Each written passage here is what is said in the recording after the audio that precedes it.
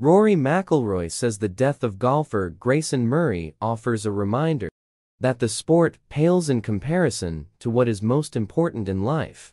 Murray, a two-time winner on the PGA Tour, withdrew from last week's Charles Schwab Challenge event on Friday with illness, having played 16 holes of his second round.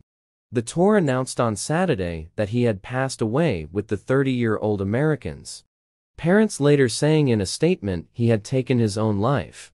"It's incredibly sad, first and foremost, and I think we're all thinking of Grayson's family and hoping that they're doing okay and getting through this incredibly tough period," said McIlroy before the RBC Canadian Open.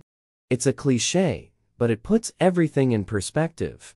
At the end of the day, golf is golf. And, yeah, we play it for a living, but it pales in comparison to the things that actually matter in life. I've had to realize that at times, and I'm still sort of working my way through that in terms of not making golf the be-all and end-all for me. I think it slaps you in the face when something like that happens." Last week, the four-time major winner said the incredibly sad news was a reminder that sportspeople are just as vulnerable as everyone else. "It's incredibly sad.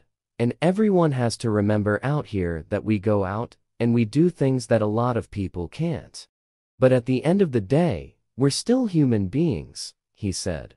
"We're vulnerable and we're fragile, and I think if there's a lesson for anyone out there, it's just to be kinder to each other." The Canadian Open returns this week to Hamilton Golf and Country Club for the first time since McIlroy's 2019 victory in the tournament. The Northern Irishman, who fell to world number 3 following Xander Schaufel's PGA Championship victory this month, did not play last week, but will be in action in each of the next 4 tournaments, a run that includes the US Open at Pinehurst next month. "I certainly switched off," said the 35-year-old. "I went to one of my best friend's weddings in Italy for 4 days, which was a lot of fun.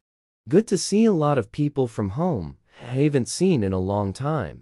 Yeah, it was actually a really good trip. I needed it. Then I had a lovely break. I had a great weekend at home. Spent time with my family and with Poppy McIlroy's daughter, and yeah, it was awesome." McIlroy, whose second-place finish last year at the US Open was his best since winning it in 2011, said he needed that reset.